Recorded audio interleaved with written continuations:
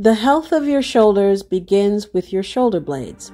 Here are 2 exercises that will help prevent shoulder injuries and improve shoulder range of motion and stability. Start on your hands and knees and take one arm and cross under the opposite arm as you lower your shoulder to the floor. Allow your body to relax as your shoulder and spine rotate into this movement. Return to the starting position.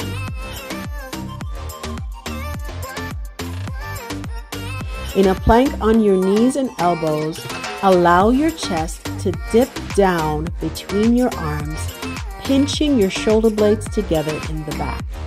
Then, press your back up through your shoulders, spreading your shoulder blades apart while pressing your elbows down into the surface.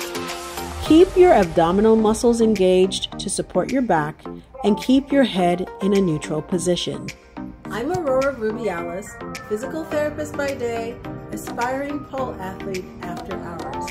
Follow along for tips and tricks of how to prevent injuries and to gain the strength you need to meet your pole goals.